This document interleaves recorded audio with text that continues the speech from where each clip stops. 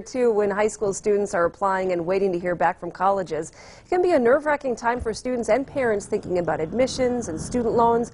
Well, today representatives from Lycoming College and Senator David Argall paid a visit to Tamaqua Area High School to help put them at ease. They gave students a look at what life is like at Lycoming College, and they also talked about a new scholarship opportunity. Something that we're really committed to is minimizing the debt of students who earn degrees from Lycoming College. When I was a Tamaqua High graduate, my parents and I were horrified many years ago about the college expenses. Lycoming found a way to help me. The Morgan Scholarship is worth $28,000 over 4 years.